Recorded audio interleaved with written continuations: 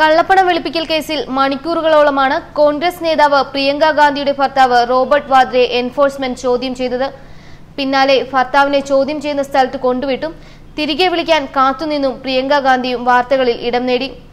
പാർട്ടിയിൽ തന്റെ general secretary സ്ഥാനം ഏറ്റെടുക്കാൻ പ്രിയങ്ക പോയത് റോബർട്ട് വാദ്രയെ എൻഫോഴ്സ്മെന്റ് ഓഫീസിൽ ഇറക്കിവിട്ടതിന് ശേഷമായിരുന്നു.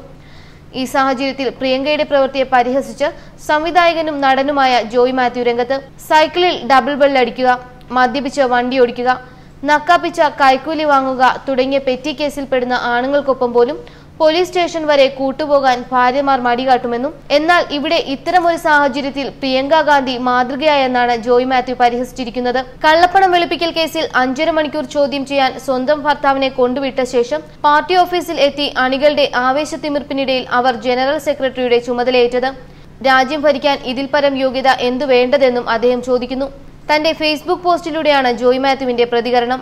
ജോയ് മാത്യു കുറിച്ചതിങ്ങനെ: സൈക്കിളിൽ ഡബിൾ ബെല്ലടിക്കുക, മദ്യപിച്ച് വണ്ടി ഓടിക്കുക, നക്കാപ്പിച്ച കൈക്കൂലി വാങ്ങുക തുടങ്ങിയ പെറ്റി കേസുകളിൽ കുടുങ്ങുന്ന ഭർത്താക്കന്മാർക്ക് പോലീസ് സ്റ്റേഷൻ വരെയെങ്കിലും കൂട്ടുവരാൻ നമ്മുടെയൊക്കെ ഭാര്യമാർ മടിക്കുന്നിടത്താണ് ഒരു ഭാര്യ നമുക്ക് മാതൃകയായി മാറിയത്. കള്ളപ്പണം വെളുപ്പിക്കൽ കേസിൽ 5.5 മണിക്കൂർ ചോദ്യം ചെയ്യാൻ സ്വന്തം ഭർത്താവിനെ എൻഫോഴ്സ്മെന്റ് ഓഫീസിൽ കൊണ്ടുവിട്ട ശേഷം മാത്രമാണ് ആ ഉത്തമ വനിത തന്റെ പാർട്ടി ഓഫീസിലെത്തി അണികളുടെ ആവേശത്തിമിർപ്പിനിടയിൽ ജനറൽ സെക്രട്ടറിയുടെ ചുമതലയേറ്റത്. രാജ്യം ഭരിക്കാൻ ഇതിൽ പരം യോഗ്യത എന്തു വേണ്ടു? ഇത് ഭാരത ഭാര്യമാർക്ക് ഒരു മാതൃകയാവട്ടെ എന്ന് ജോയ് മാത്യുവിന്റെ ഫേസ്ബുക്ക് പോസ്റ്റ് പറയുന്നു.